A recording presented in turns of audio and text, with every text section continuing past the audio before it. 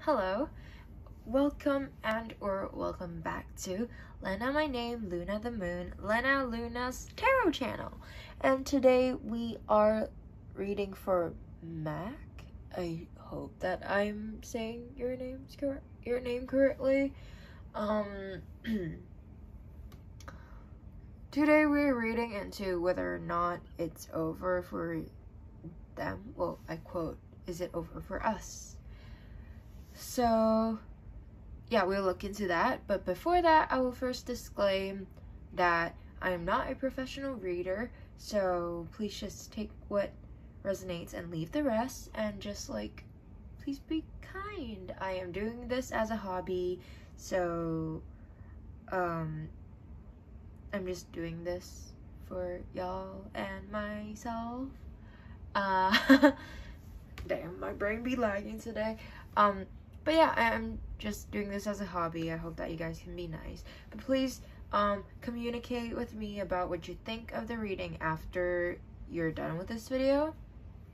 My contact info is in the description box below.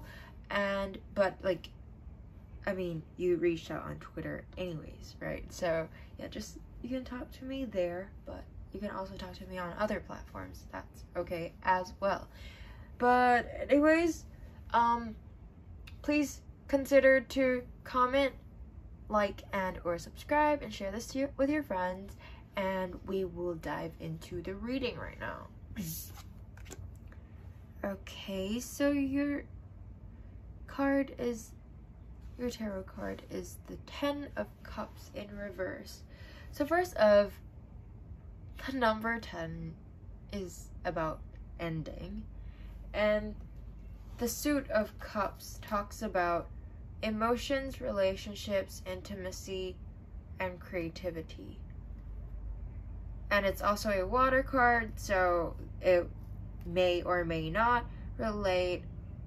involve the characteristic of water elements, such as cold, wet, and soft, and also maybe involve people of the water sign, such as Cancer, Scorpio, and Pisces. Usually, I would say that this card is a happily ever after card, because it's like a family thing, and then, okay, here's the thing.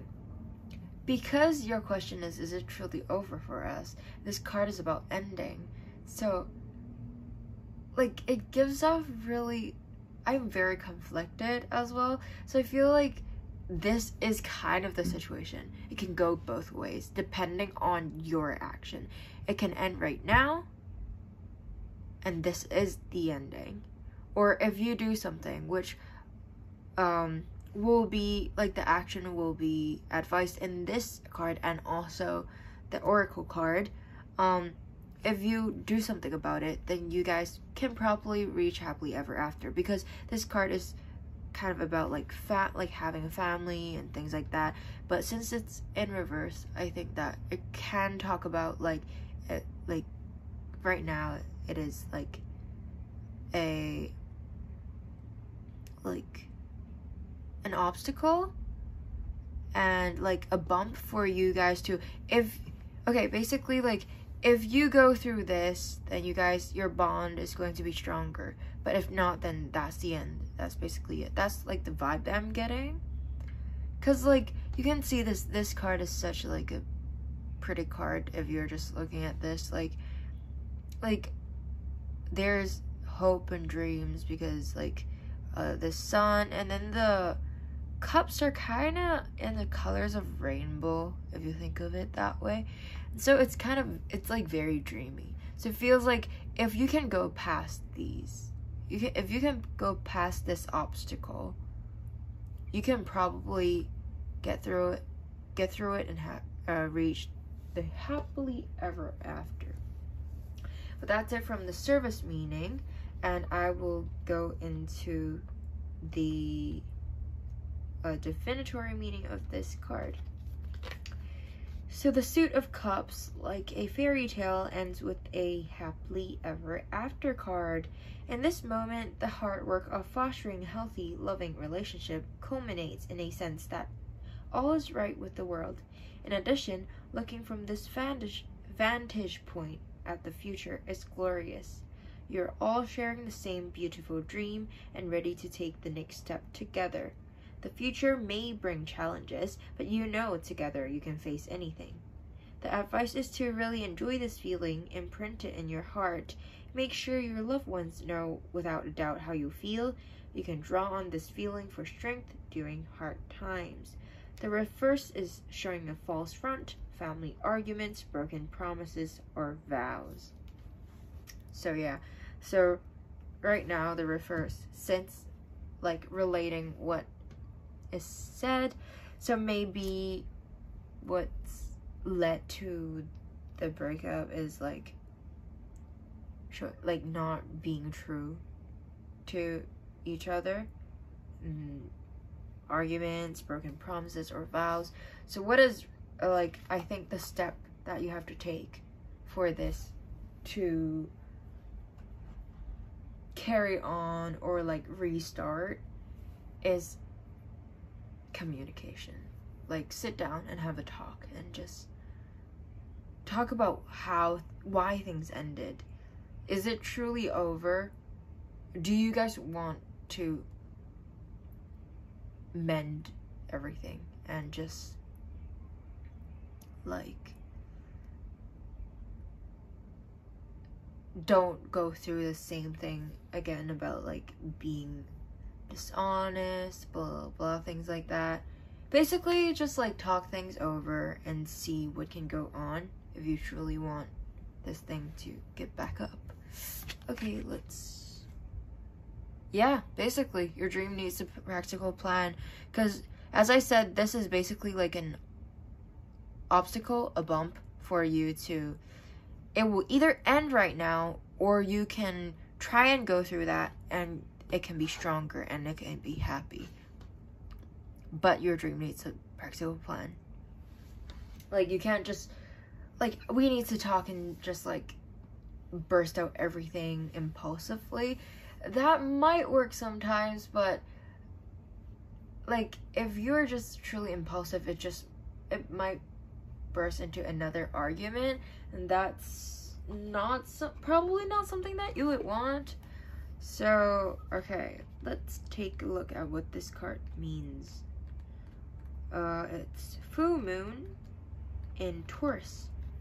Sometimes you need to weave a bit of magic, and sometimes you need to be practical, and sometimes you need to find a combination of the two. This card says, I can't speak today. This card suggests that this is where you are now, and you need to use the law of attraction to draw in what you want by imagining it, expecting it, welcoming it.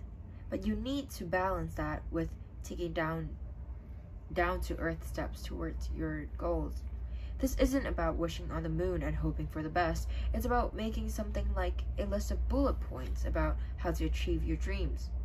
If you're asking about money, this card heralds a change of financial fortunes depending on both your past actions and what you're expecting, therefore attracting.